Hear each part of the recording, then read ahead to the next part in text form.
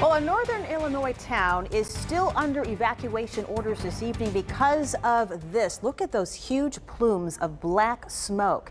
This fire is continuing to burn at Chemtool. It's a plant near Rockton.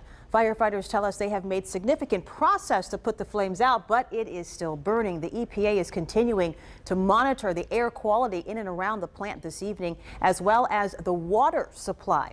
Remember, firefighters could not use their hoses to put out these flames. That's because the chemicals would have run off into a nearby river, and again, making the drinking water, dangerous. One engineering professor says this disaster actually could have been worse if the weather was different.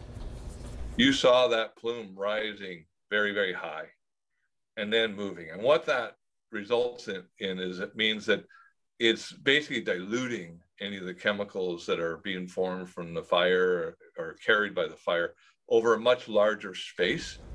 I mean, it is just incredible to see the magnitude of that fire, especially up close like that. Wow. Well, meantime, the company that runs this plant has been referred to the Illinois Attorney General's office for investigation. Chemtool is accused of polluting the air with this fire, and they will be forced to clean up the contamination on their own and also make a plan to stop this from ever happening again. Dan?